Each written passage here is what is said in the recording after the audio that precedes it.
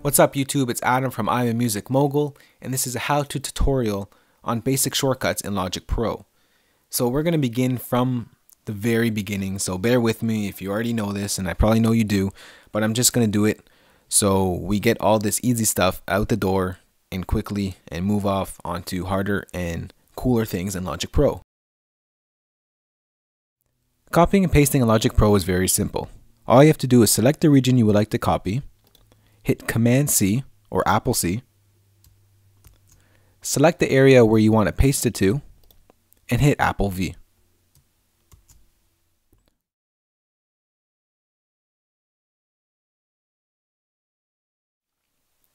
The easiest way to copy and paste in Logic Pro is the option drag method. All you have to do is select the region you want, hold down the option key, click and drag the region to the desired location. Now you have copied and pasted all in one click. And remember, if you hit Apple Z or Command Z, this allows you to undo your last edit.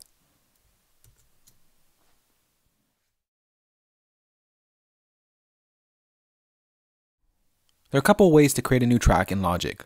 One way is to duplicate a track. By duplicating a track, all you have to do is select the track you want to duplicate, hit Apple D on your keyboard, and now you have duplicated the track with all its plugins and parameters intact. Another way is Option Command N. This allows you to select and create an entirely new track. So let's hit Option Command N, and a window comes up that allows you to create an audio track, software instrument track, external MIDI track. For this case, I'll just select software instrument track, and now you have created an entirely new track.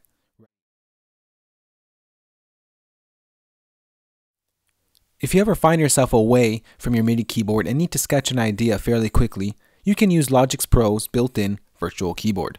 All you have to do to use it is hit the caps lock key.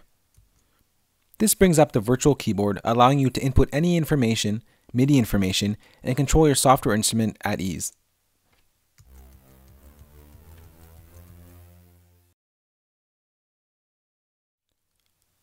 Let's record something quickly in Logic. By doing this, we hit R on our keyboard. I'm going to bring up my virtual keyboard to input MIDI data, and I'm going to start playing.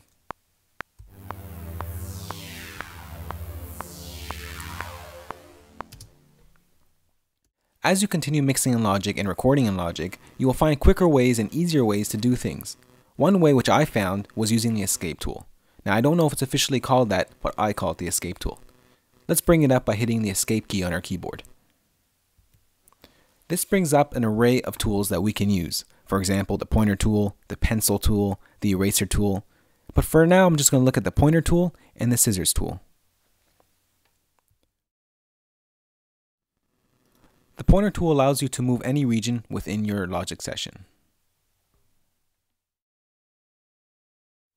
The scissors tool allows you to cut your region wherever you would like.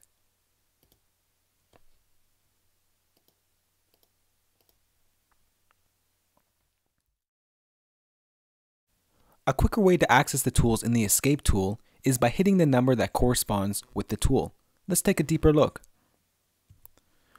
Number 1 corresponds with pointer tool, number 2 corresponds with pencil tool, number 3 eraser tool, and so on. So if I just hit escape and hit the number 3 on the keyboard, I have got my eraser tool.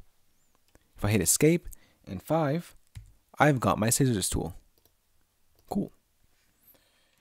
Class is now out of session.